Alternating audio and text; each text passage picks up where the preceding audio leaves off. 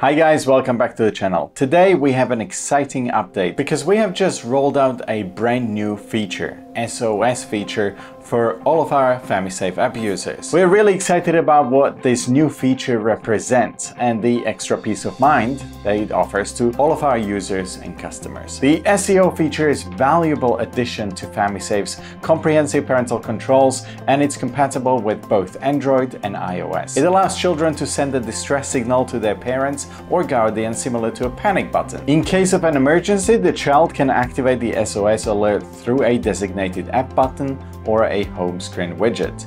Once triggered, the app notifies the parent with the child's current location. This feature provides reassurance to all of us parents by ensuring that we can quickly be alerted and locate our kids easily. As you have already seen in a scenario earlier, let me quickly show you side-by-side view how exactly it works and just how responsive this new feature is. The new SOS feature can be found on a kid's device under the Location tab. This is where you could previously invite a parent to share their live location. Here the child can see the live location of the parent.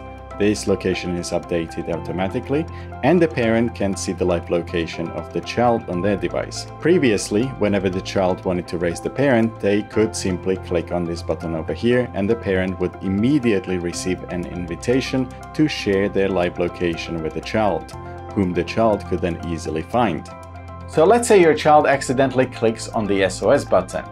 They will be redirected to the SOS sending page where a 5-second cooldown period will be initiated. The new SOS feature is intended for emergencies. This means that if the child presses the SOS button by accident, they have 5 seconds to cancel the emergency notification of the parent.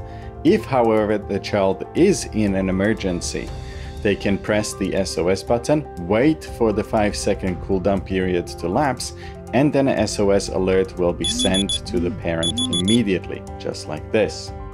Over here, the parent can see the live location of the child, which updates automatically, or they can update themselves by pressing on these buttons down here. Additionally, the parent can review all the details about the movement of the child, including the movement of the child during the previous day, simply by cycling through different dates. Now, if the phone is muted or if it's in a silent mode, it will still vibrate.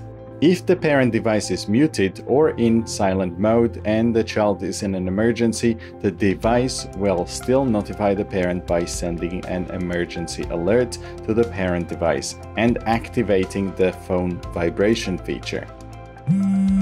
So all they need to do, as they used to in the past when they wanted to locate their parent or initiate the contact, is to press this button over here. But to make things easier, especially for the younger kids, so they don't even have to go into the app itself, you now have an ability to place a widget button right on their home screen, and this is how to do it. You simply press on an empty location of the home screen to activate the option to open widgets.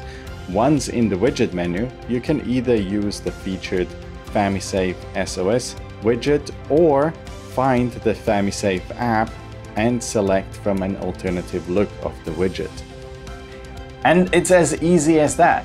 Now your kids can quickly trigger the SOS alert whenever they need to. By default, the SOS function is enabled, but you can choose to disable it if you feel that it's not necessary or if you want alternative safety measures in place. When you disable the SOS function, the SOS button will be removed from the child's device and they will not be able to trigger the SOS alert. Now, I should point out, if you cannot see the SOS alert button in your FamiSafe app, make sure to update it and it should appear. Overall, this is an outstanding feature, and though I hope I will never have to use it for the wrong reasons, I'm also excited that should my kids need me, they can quickly get my attention and I can find them without any problem. Honestly, next to the most recent update of the AI assistant for the kids and the screen viewer, this is yet another excellent addition to the FamiSafe app. We would also love to know your opinion on the rise of AI, so why not head over to our website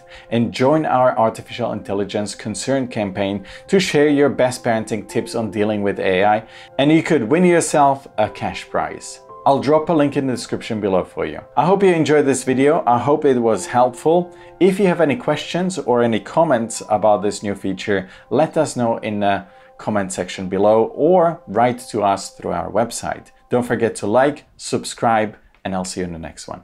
Bye!